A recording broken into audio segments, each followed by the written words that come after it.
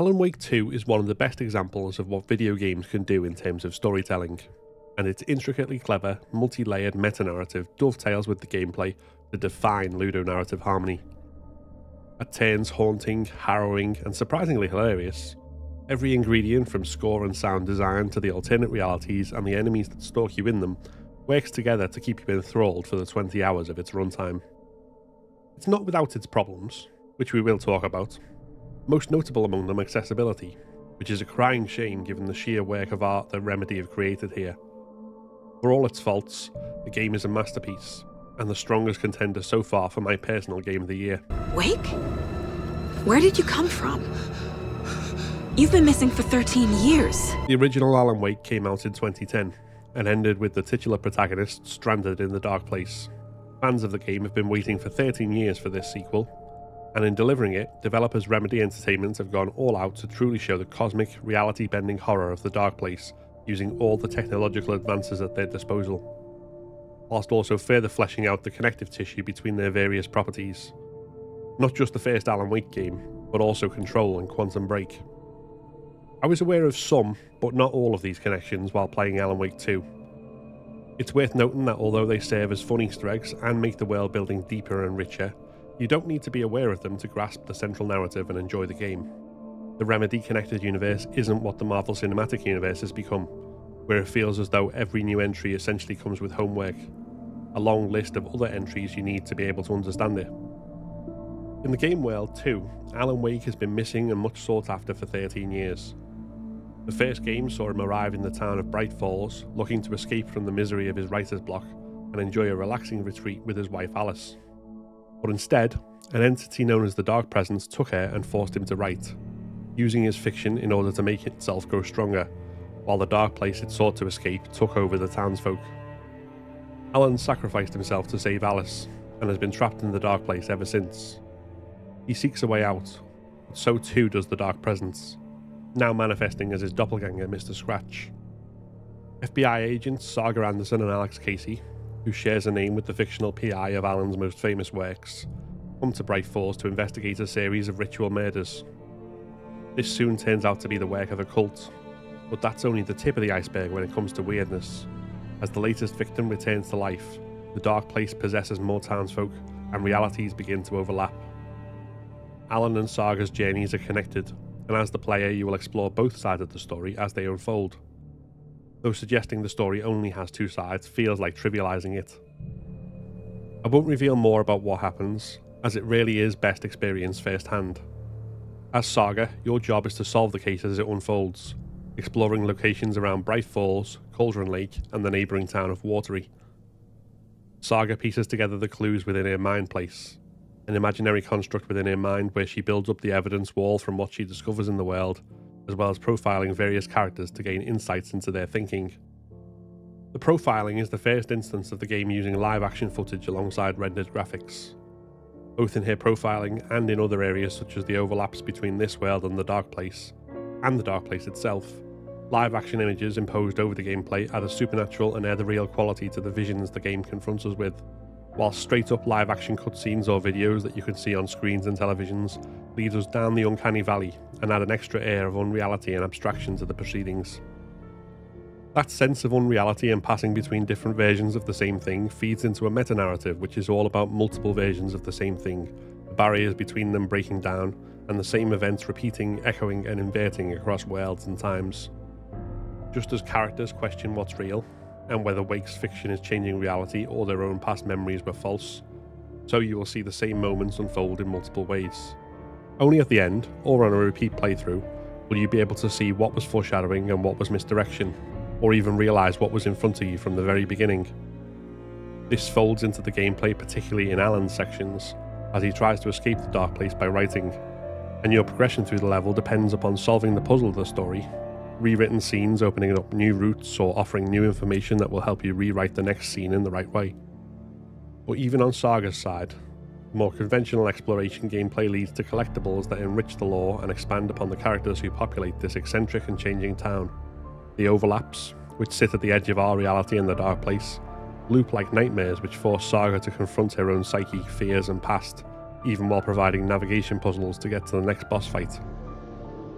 Wake's writer's room and Saga's mind place both exist as gameplay devices, allowing for the collecting of information, reviewing of found artifacts, and upgrading of weapons, but also as real, or ethereal, places within the story, which are themselves integral to the plot. And as you progress, the atmosphere and pacing of the story feels spot on. There are jump scares, but most of the horror of the game comes from the near continual cranking up of tension and anticipation at what may happen next. The level design, the story moments, the lighting and sound design, and the music all feed into that and come together cohesively to build an environment where you genuinely dread going down to the basement and feel relief when you step into the light. Also, the game knows when to allow you to let off steam.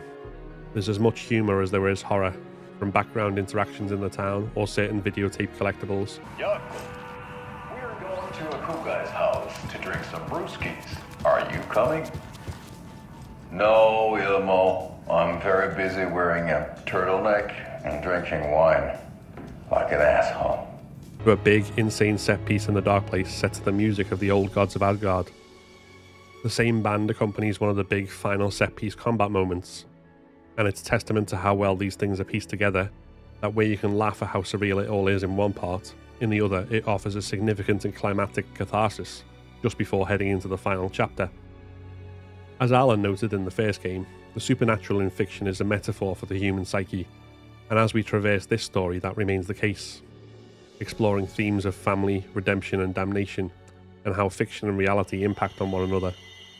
Saga's anxieties over spending too much time working and away from her family and the mystery of her past are both reflected in how the Dark Place's rewriting of reality impacts her life. Both the real-life Alex Casey and his fictional Dark Place counterpart wrestle with the way Alan's writing has toyed with their lives and whether they can escape it.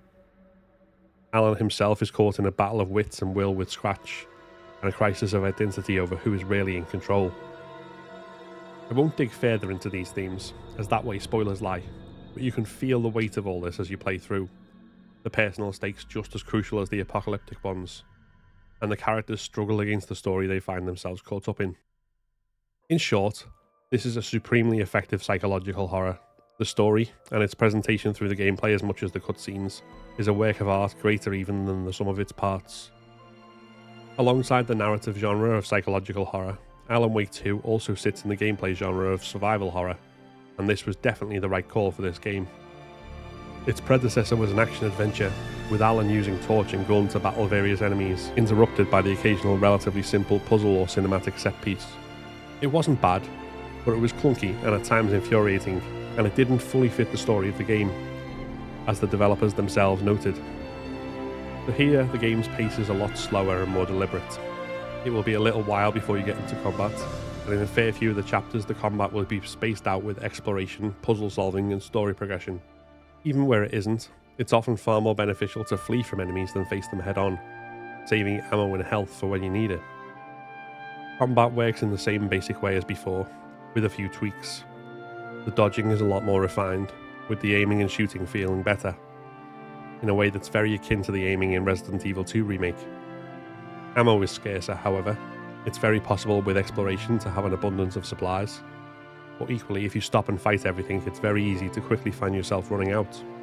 The flashlight no longer recharges on its own as it did in the first game, which means if you exhaust the batteries then you cannot fight until you find more.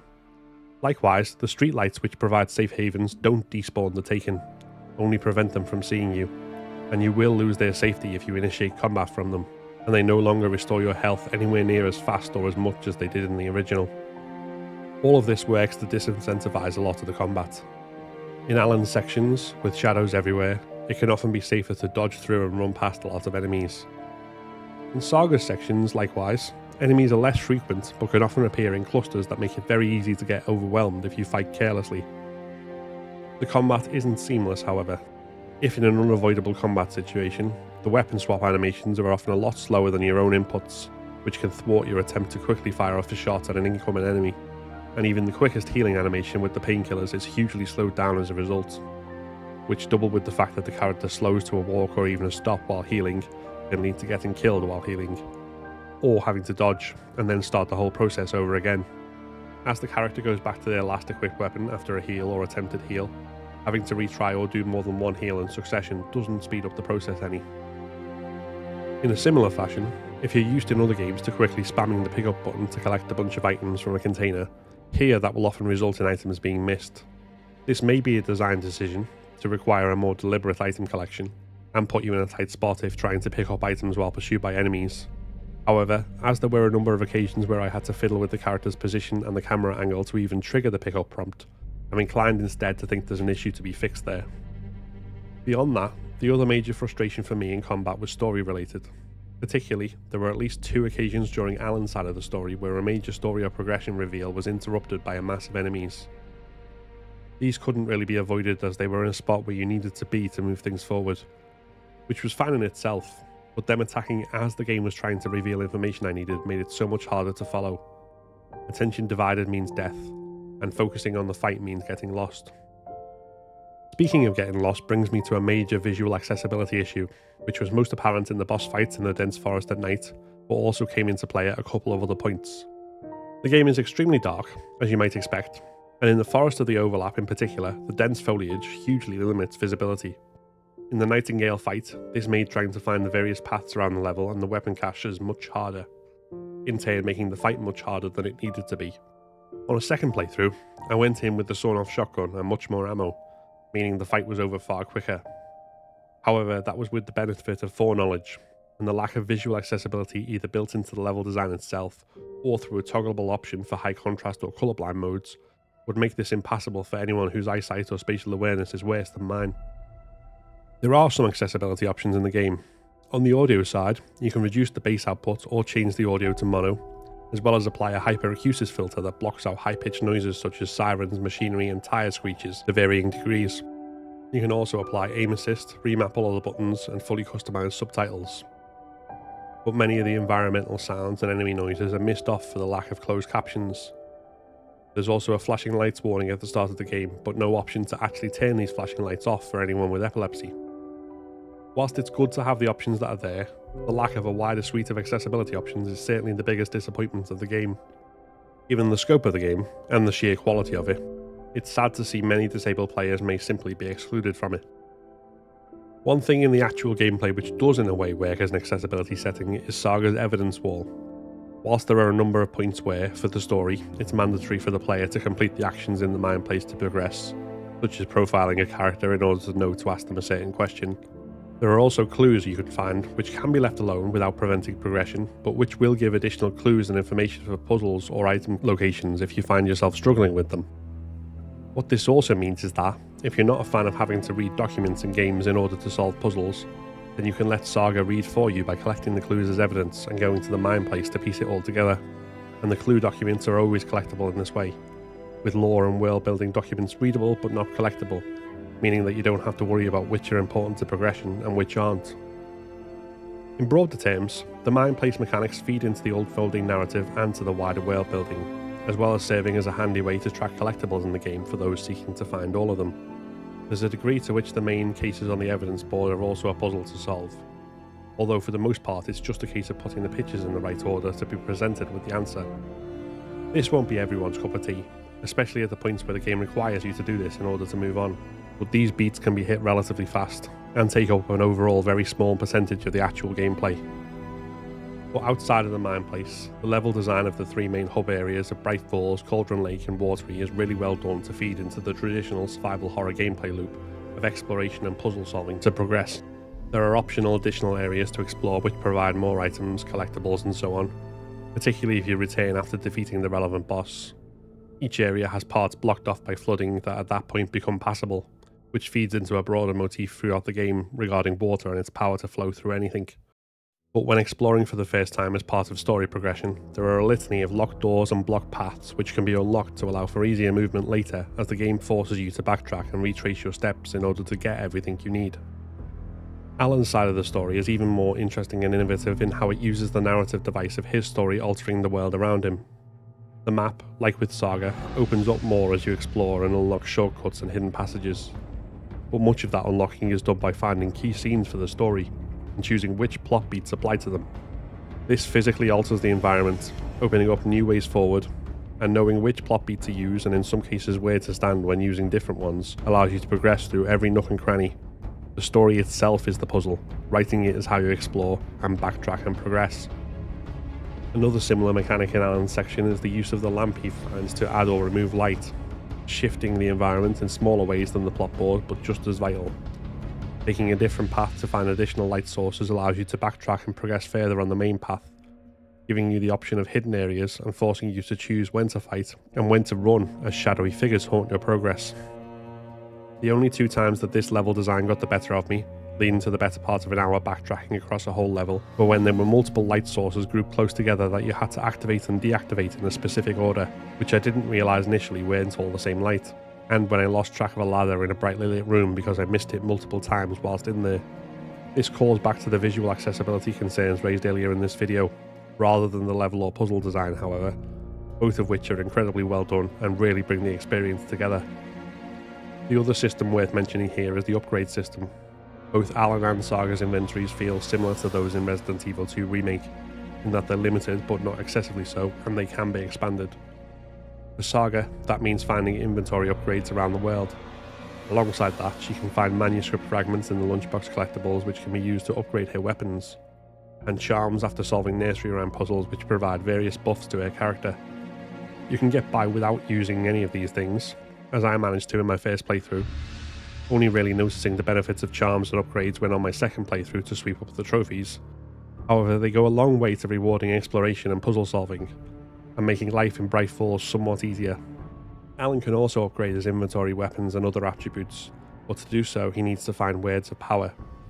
These come in varying forms, and you don't necessarily know whether the next one you discover will be for weapons, inventory or something else. So again, there's a clear reward for exploration and seeking hidden areas, whilst making the dark place still feel that much more threatening with fewer reprieves than the real world. The game's presentation is superb as well, an extremely good looking experience which, as I've said, blends high fidelity photorealistic graphics with live action in a way that perfectly complements the story. Every environment looks great, setting the tone and mood, and the quality of the sound design and the score makes it all feel alive, the darkness itself watching you and waiting. I did experience a number of bugs during my time with the game. Playing on PlayStation, I never had the lack of audio that befell Xbox users, nor anything genuinely game-breaking. The most serious one was when I triggered a cutscene at the end of a boss fight, only to die off screen because the fight was apparently still going on and had my progress reset.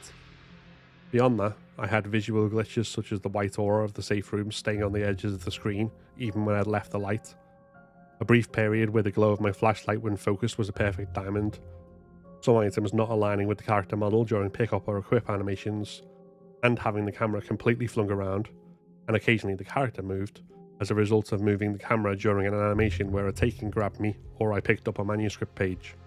These were by no means constant, and didn't broadly affect my experience, but they were still noteworthy and in need of a fix. Remedy, to their credit, are working hard on patches to address reported issues, as well as trying to tackle issues of copyright claims for streamers on YouTube and Twitch, which are most likely the result of bad actors since the studio reports they'd worked to get everything in the game whitelisted for content creators. One final thing to note is that there is, at present, no New Game Plus nor any unlockable extra weapons or cosmetics. Whilst this may limit the replay value for players, especially after getting all of the achievements, it doesn't undermine the impact of the base game. And we now also know that a New Game Plus mode is coming, which will allow you to retain all unlocked weapons and upgrades, but also adds a new nightmare difficulty level and a new alternative narrative which includes new manuscript pages and video content. That certainly seems like something to look forward to, and I'll be doing a video reviewing the new mode once we get it. As it stands, Alan Wake 2 is an ambitious, confident game that feels like the culmination of Remedy's development efforts over the past decade or more. It's a work of art, a triumphant meta-narrative where the gameplay and the story are in sync and feeding one another. If it had the greater levels of accessible design that we know games are capable of these days, it would be as near to perfect as a game could get. Have you played Alan Wake 2 yet? Let me know what you thought of it, whether you loved or hated it or somewhere in between, in the comments. If you enjoyed this video, then please give it a like and consider subscribing to keep up to date with all my content. Like the video that just popped up, which YouTube thinks you should watch next. This is a Patreon and member supported channel, so if you want to become a member and unlock custom badges and emojis, early access to my videos, and your name in the credits, then click the join button below.